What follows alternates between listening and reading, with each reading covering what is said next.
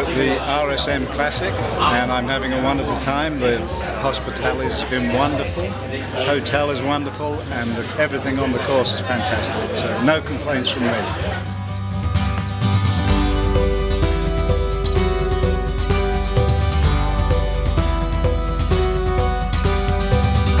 First impression was amazing. We pulled into Sea Island Resort with beautiful trees, a Southern comfort feel, and nice RSM signage all throughout the campus. Large crowds walking around, and we were really overwhelmed by the impression RSM leaves on the people leaving here. We walk in and everyone seems to be talking about the competition and the tournament. Everyone's been greeting us with a lot of Southern hospitality.